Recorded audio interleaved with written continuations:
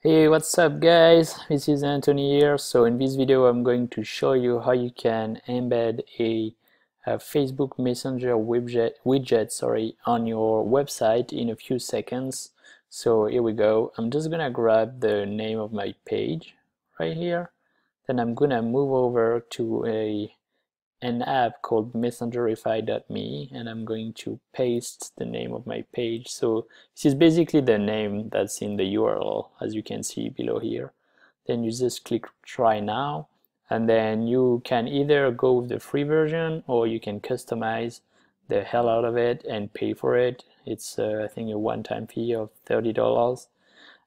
In our situation, we're just gonna stick to the free version, but I do want to add a little picture here to make it nice. Let me try find the picture. I'm gonna use that one.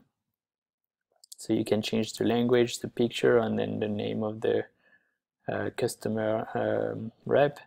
Then there is two messages that are already predefined. They're gonna show up like that. Otherwise, the user can just start typing by clicking that. So I'm going to show you how it looks like. You just get the free version, copy the actual code, move over to the CMS of your website, and paste that in the header of the website. Click preview, and then now on the website we should see our little Facebook Messenger widget at the bottom.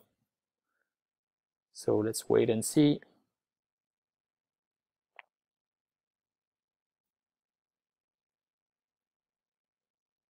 Alrighty, so we have it on the side here. So I believe if you wait for a few seconds, the text should pop up by itself, asking asking the user if he needs help or not. If it doesn't pop up soon enough, the user can always come and click on the actual box and start engaging with your Facebook page by typing here.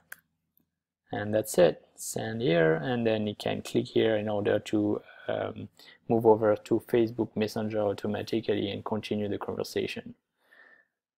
That's pretty much it. So I hope it helped, and if you have any question, please leave it under the video. Talk to you soon. Bye.